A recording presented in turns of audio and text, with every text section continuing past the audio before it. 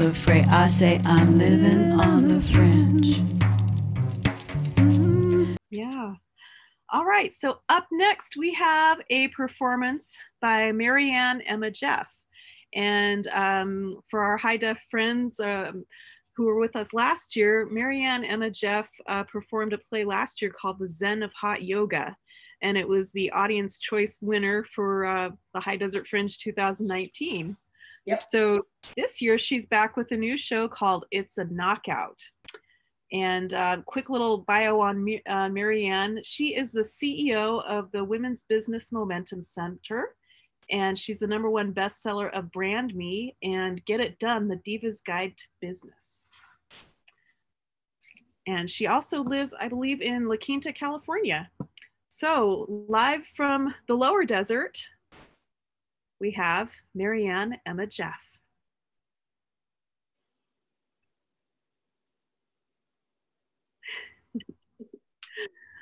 Hi, welcome to High Desert Fringe. Thank you. Yay. Thank you so much for doing it. Yeah, thank you. All right, well, we're going to put you in the spotlight video, and without further ado, it's a knockout. Thank you.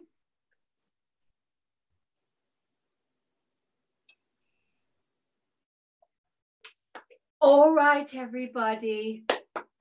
Listen up, everyone. I'm going to pair you up for class today.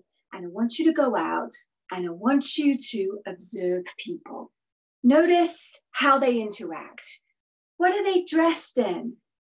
Where do you think they might be going? What's their story? This is an excellent exercise for developing characters. A lot of people don't even know who they are. Ola, yes, this includes you. Now, I want you to go to places where there's a lot of people so you can really mine for gold here. Maybe the train station, Broadmarsh Shopping Center, or a museum. Really take lots of notes. Make really good use of this time. And bring the notes to class, and I'll tell you what to do with them next week. Now, Ola, you go with Marianne. Penny, you with Jim.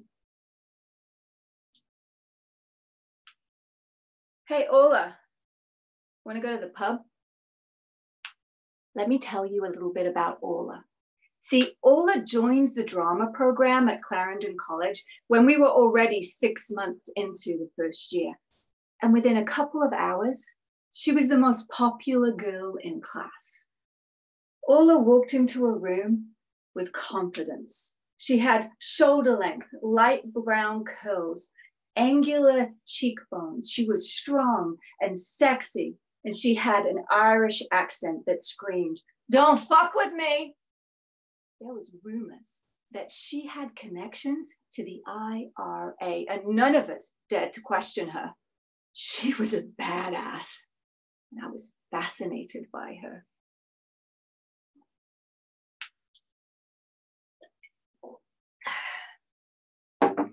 After a couple of hours of observing each other over pints, Ola and I had bonded over beer and cigarettes. I was doing my best to exude an air of mystery, and I could tell Ola was intrigued. And then we went into the bathroom. We went to fix our lipstick, and I reached into my pocket and I pulled out the grass that my aunt had sent me in the mail for my 16th birthday. And I began to roll a joint like I knew what I was doing. "I didn't know you smoked pot." "Well, I'm not gonna scuttle on the floor with the rats for it when you're throwing it out in the bathroom. But if you offer me some, I won't say no."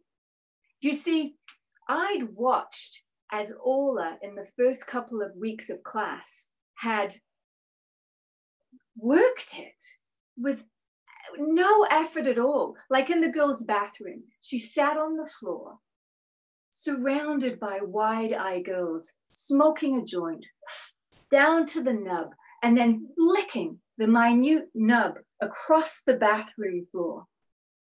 And that prompted her surrounding entourage to scuttle like rats, elbows flying in the air, diving into each other in this mad scramble to retrieve the nub, while I stood there slowly washing my hands. As we moved on to the next pub, we went to the upstairs balcony and we're finding a table in a bar called Yates's in the center of town. As I look down at Nottingham Town Square, it's a flurry of activity as men and women stumble and seduce their way across the town square. Get your tits out for the lads. Tits off is the familiar tune on any given night. Ola commands some friends to join us and they chat amongst themselves as I lean into a conversation about Stanislavski with Ola. Everyone else just fades into the background. I can feel the alcohol in my body and it's blurring and distorting all the noise around me as I look into Ola's deep, mysterious brown eyes. And then I hear this voice, it's really close and it sounds really familiar. It sounds just like me. And it says, I have lesbian tendencies towards you. Ola stares at me, frozen, for 2 very long seconds. While in my head, I'm thinking, who said that? That wasn't me. Why would I say that? That doesn't make any sense. I would know. I would have planned it out if it was me. What just happened? I don't feel that way. I like men. I've certainly had my fair share. Well, even if I did feel that way. What the fuck kind of a way is that to say it? I have lesbian tendencies towards you? What am I, a robot? It was me, wasn't it? Shit, I didn't mean it. What am I gonna do? What is everybody gonna think at college? I have lesbian tendencies towards you? Ola is going to kick my ass. Ola leans back, scrunching up her nose as if there is a really bad stench in the room. What the fuck? Everybody at the table is staring at me with their mouths wide open in silence. Let's get out of here. They down their drinks, grab their bags, and head out the door. I watch as their heads bob through the crowd and get your tits out for the lads, piss off. Suddenly, I'm feeling very sober, like someone's just thrown ice water in my face. So I order a shot of Jaeger, throw it down my throat, and the warmth in my belly feels comforting. I gotta fix this. I've gotta fix this. I gotta talk to Ola. I will go to Rock City. That's the club they're going to next. And I'll tell her I was just joking or I'm really drunk. I've got to fix this. I've got to fix this before everybody at college finds out. What are they going to think? I'm going to be ostracized. I'm going to be laughed at. I'll become Marianne, the girl they hang out with when no one else is around. Marianne, the girl that hits on everyone. I go to Rock City. I sit at the bar and I'm tempted to go to the dance floor. Oh, I just want to forget all of this happened. I want to go back to the good times. I want to rewind.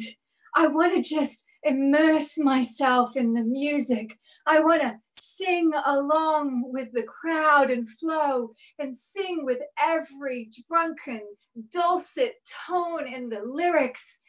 But I can't. My confidence is shot. My life is in turmoil. I don't even know who I am anymore. So I order a pint.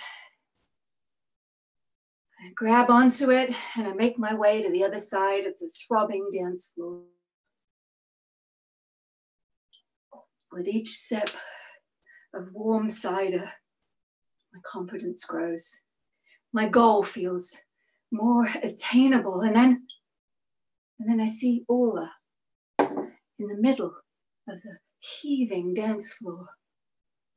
I bob my way over, positioning myself so I can accidentally come across her.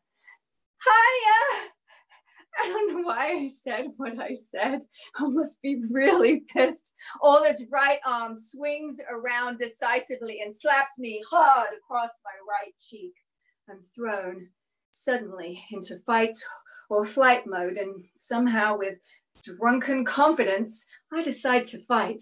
I lunge forward with my nails and miss, grasping the back of her hair. She shakes me free and grabs onto the back of mine, yanking back my neck. Then she lets go and holds on tightly to my shoulders and throws me to the floor. She crouches over to me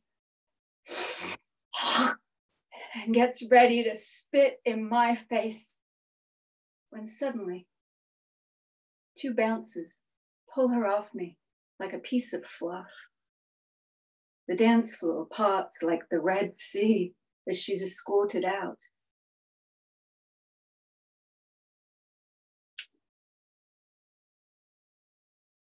And she never spoke to me again.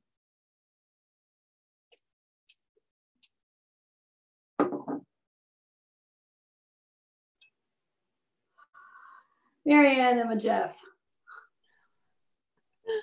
Hi. Thank you. Thank That you. was great. Oh, I love your adventures. I've got a lot of them. oh, that was fabulous. Thank you. Thank you. Oh, wow. So Well- we're going to look forward to having you back with us live next year at the Fringe. Yeah. And maybe we'll get more of your adventures. It's Yeah. fun.